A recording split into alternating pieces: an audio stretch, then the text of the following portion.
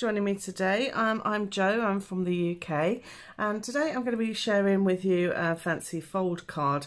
Now this is a card that I made about a year ago with the beautiful hand pen suite, and just recently I've been asked 2 or 3 times for instructions on how it was made, so I thought today would be a really good opportunity to actually make that for you. So I'm going to be using the beautiful Flower and Fields suite. So this is one of the DSP from that which I'm going to be using today.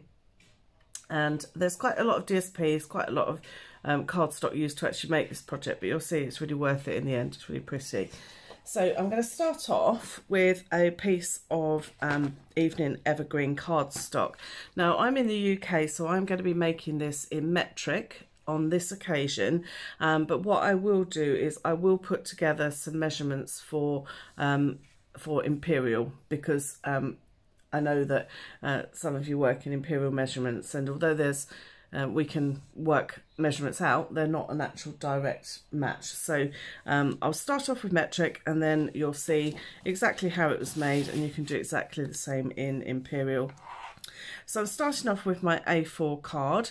So for our card base in the UK, we cut ours at 14.85 centimetres, and this gives us 2 pieces of A5. I'm then going to score. Now normally to make a card base we would score at 10.5, but on this occasion we're going to score at 10, and then we're also going to score at 20. So that will leave us with a 1 centimetre strip just on one end. Okay, so I'm going to take the other half, because we're using both halves for this project, and again I'm going to score at 10, and this time I'm going to cut at 20. So we only need the one section with that extra centimetre on just to join them together. Okay, so once I've done that, I'm going to put my card together in a moment, but what I want to do first of all is to stick our DSP. So I have chosen to use this beautiful one here. I loved it because it's got that it's got the dark colours in it, which makes for our card base, but it also has that really vibrant bright colours as well. So what I want to do is I want to actually create a card. So eventually, I'm not going to stick these together just yet, because we want to actually do all our sort of gluing and cutting first. It just makes it easier going through the cutting machine, that's all.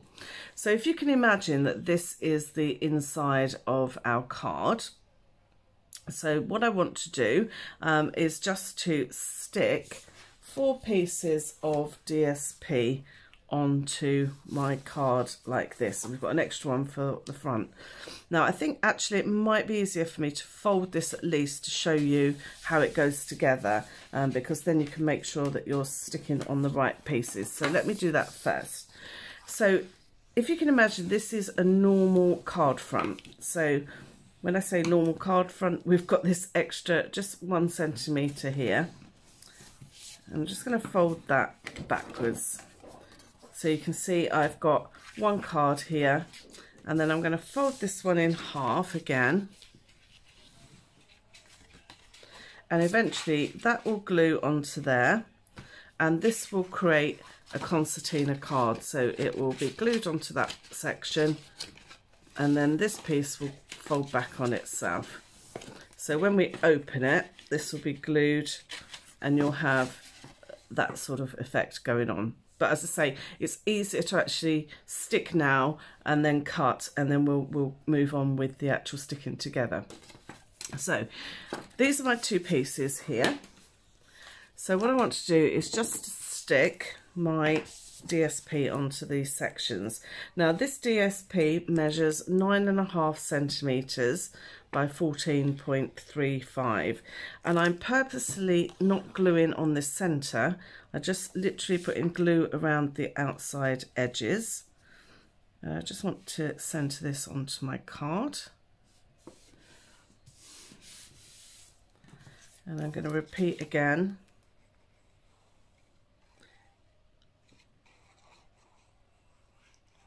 Such beautiful paper this is, it's really gorgeous.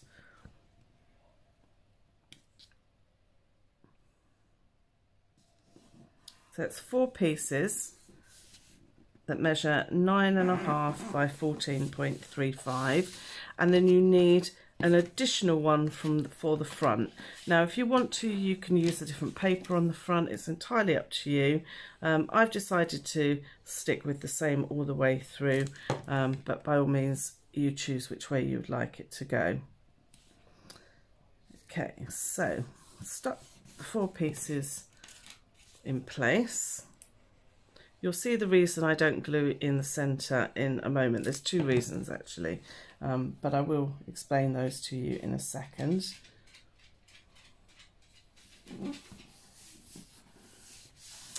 Okay, so I'm going to work on one at a time, and what I want to do is to take my stitched rectangles. Now these, I've used the 4th one from the centre.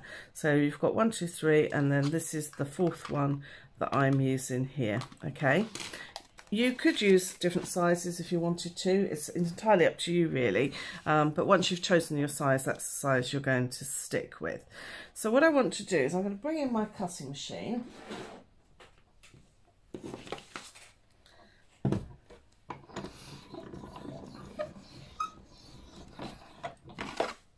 Okay, so what I want to do is to pop this on here. I'm hoping you'll be able to see this properly. So I've popped it onto here, and I just want to place it somewhere. I like to try and get these 3 borders roughly the same, and then I have a slightly deeper one at the bottom. But again, if you want to put it completely central, that's entirely up to you. So I'm going to start off with 1. So the reason I've put the DSP on first is because it saves us having to do another cut. Now obviously this does make it a little bit tight, so just be careful as you're winding it through the machine. And I am going to pop that the other way.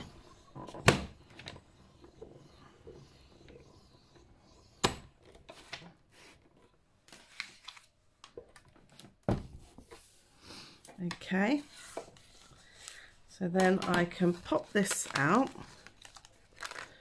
and you'll see this is the first reason I didn't glue in the centre, was because when we pop it out we have 2 pieces. So we can use these on additional cards. In fact, we're going to use some of these dark pieces to finish off our card at the front, you'll see. So that's one of the reasons, and I'll explain the other one in a moment. So now what I'm going to do is just fold this over. And I'm going to grab a pencil, if I can find one, amongst my stuff on my desk. And I just want to draw inside that rectangle. So you can see I've drawn inside it there. And what I'm going to do this time, when I line this up, in fact, sorry, I wanted to do that the other way. You want to actually draw onto your paper, because we want those stitch marks to be on the front. So draw onto your paper. I'm going to pop it in again and just line this up the best I can. It's not the end of the world if it's a little bit out. We just want it to be as accurate as we can get it really. Now obviously the cut lines, if I turn this over, are actually just sort of on the inside here, sorry, on the middle bit here, so you won't get it exactly right. So you just want to line it up the best you can, and again just look at sort of where you are top and bottom as well. If you want to tape it down with a little bit of washi tape or something, that's fine, but I just find if I'm really careful then I am fine. So again, just turning it through once. Say it's a little bit thicker, so you just need to bear that in mind. It's a little bit more robust. And again, I'm just going to pop it out, and again I've got those 2 separate pieces. Okay, so now what I want to do exactly the same on this piece here. So I'm just going to put this on top, just line it up so it's nice and even. And again, I'm just going to draw into those rectangles, let's say just roughly. We're never going to get it exact because of the actual movement that sort of happens as it goes through. So just try and get it as best you can. You can see sort of the rough lines. We can always use a pencil to rub, a rubber to rub any extra lines out that we have. I think you'll find they'll disappear.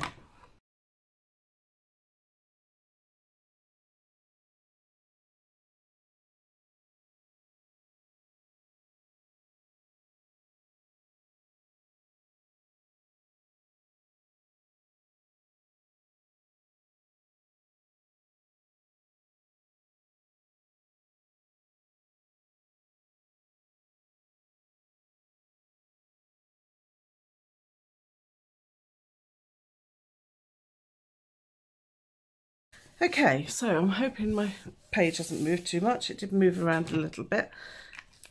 You might have a little bit of desk on there. So now what I'm going to do, now I've cut all those 4 windows, I'm going to glue this little strip here.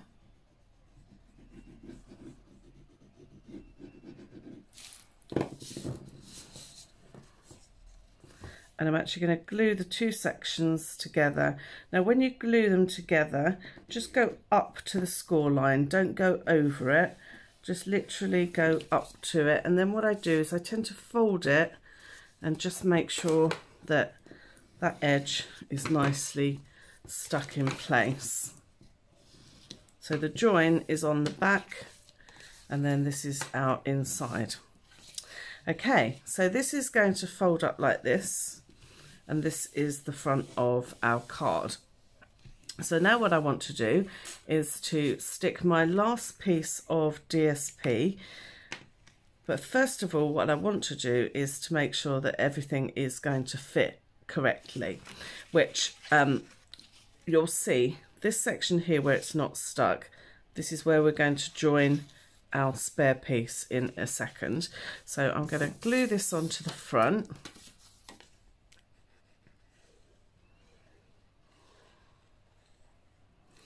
And this time I am going to just put some glue around this edge here because we're not going to be needing that to be loose at all.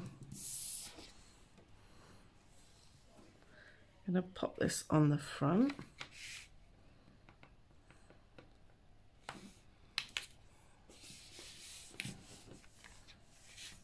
Okay, and because I haven't glued in that, I've obviously got this section here.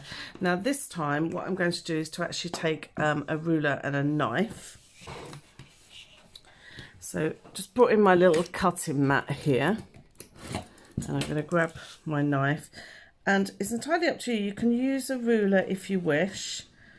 I'm quite okay with a knife. I'm quite happy to just run it down the edge. Because remember, we've got, not only have we got cardstock, we've got 2 layers of DSP as well here. So it gives you quite an edge to work to. Okay, and then I'm just going to turn it over and just nick any corners that haven't quite cut through. Because it's quite difficult to get your blade right into that corner.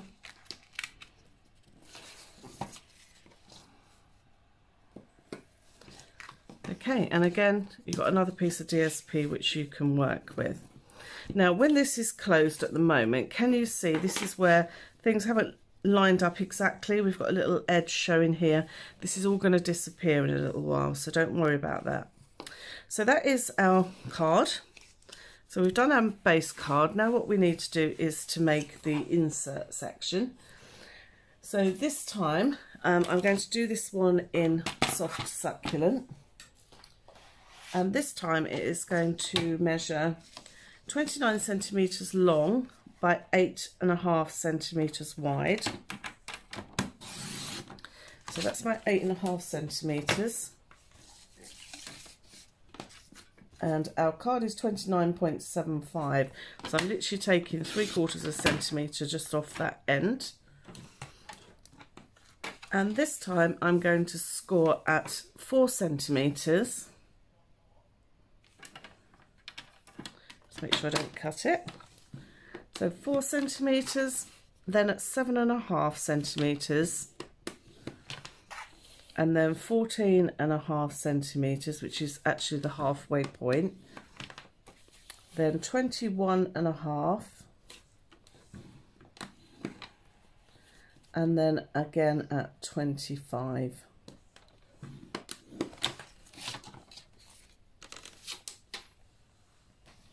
So there you can see, if I give that a quick fold. Now, the way this is going to work, this section is going to go, let me think, is it inwards or outwards? Let me have a think. Inwards. I had to think about it then. So I'm going to fold this in like a concertina.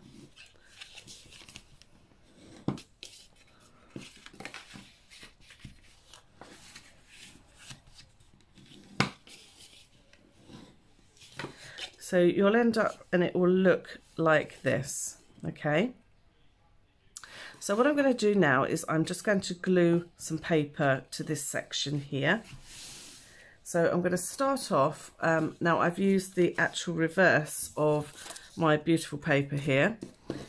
So you're going to need 2 pieces, and these measure 8 centimeters by 6.5, and they're going to go on the 2 sections there. I've then got 2 pieces here which are 3 by 8, and I'm going to stick these towards the inner score line, so you're going to end up with these little strips either side. And then just to break it up a bit, I have actually just stamped some of the tulips onto this section here. So I'm going to stick all those in place next. I'm going to do some more stamping on the front, so you'll be able to see how I stamped the tulips. Now, if you're a demonstrator, you'll know that I had the privilege of demonstrating this at one of our events last year, when it was brand new out of the box, so to speak, and it was just such a privilege to work with. But hence all my products that I've got are not branded products, so all of my stamps etc are in just plain cases, so I can't even show you the beautiful pictures on the front, but you'll be able to see those in the catalogue. Now, also as part of this suite, and again I'm unbranded here, are the beautiful brushed brass butterflies that I always have trouble saying. So I'm just going to pop one of these. Now these are flat, so these are brilliant because they will still go through your post without adding any additional bulk. So they're great for that. Okay, so this is now where we are. We've got our section for the middle, and we've also got our main card that we made earlier. So what is going to happen, if you lay your card like this, so you've got these 2 are flat, and then you've got this V in the middle, so the mountain fold in the middle, and then I've got this valley fold here. So I'm going to weave this through here, and now what I want to do is I'm going to add a little strip of glue, and I'm going to turn it this way just because it's going to be easier for me to actually do. I'm going to add a little run of glue along that edge. And then what I want to do is just to tuck it inside between the DSP and the cardstock. So this is where we didn't actually add glue to that centerpiece, if you remember. And I just want to line it up. Unfortunately, my recording decided that it wanted to finish halfway through actually recording this project, unbeknown to me. So what I'm going to do is I'm just going to talk you through the last pieces, because actually you'd seen the bulk of it in the actual video that did record. Unfortunately, I can just sort of explain the last pieces to you. So what happened was, where we were, I had stuck this end piece under here, so I just stuck it under between the DSP and the actual cardstock at the front. So if you remember, we didn't glue around that middle section, so it was just enough for me to stick that underneath. So then what I did, I turned it over and I added a little bit of glue under the section between the cardstock on the other side as well. It's just to secure it into place, okay? So once that was all secured, and if you're not sure of exactly as I'm explaining then please contact me, because it is it is quite a simple sort of slipped into that sort of gap, so just shout if you're not 100% sure. And then you're going to repeat it for the other end. So again, I stuck some glue along the strip that was the excess piece and stuck it between the DSP and the cardstock, and then on the reverse I just added a little bit of glue under this section here just to make sure that it's secured in place.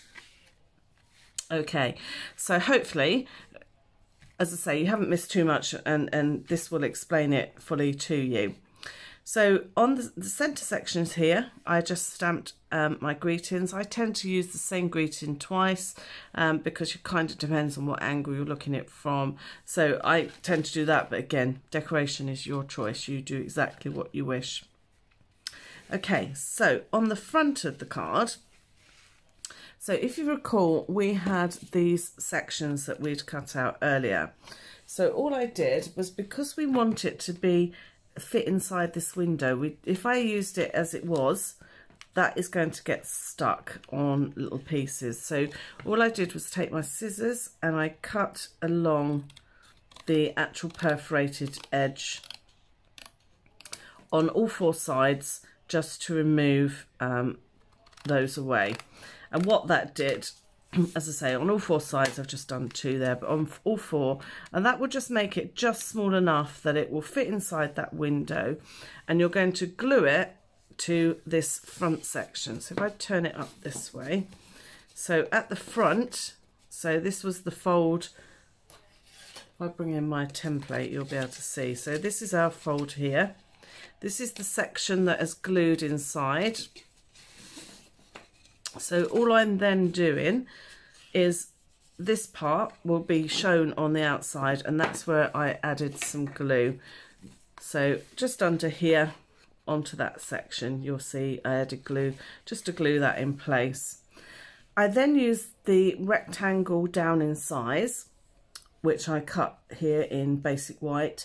I just stamped it with some tulips and added my little greeting and some little butterflies. And then on the reverse, I did the same again. So again, I stuck one of the green pieces that we'd cut earlier back on top, and then a smaller one with the basic white. So this is where you can add your greeting. So as you can see, the video stopped, fortunately, not too far down the line, so it was okay.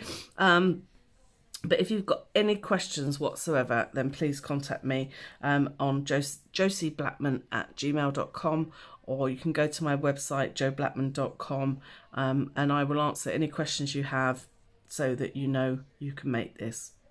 Okay, so I hope you enjoyed that today. And again, apologies that the video stopped recording. It's always very annoying. If you don't spot it, then obviously there's not a lot you can do about it. So I do apologise, but hopefully you'll still understand how it goes together. And there we go. And that will just go in your envelope like so. So take care, have a good week, and I will see you again next week. Take care, bye.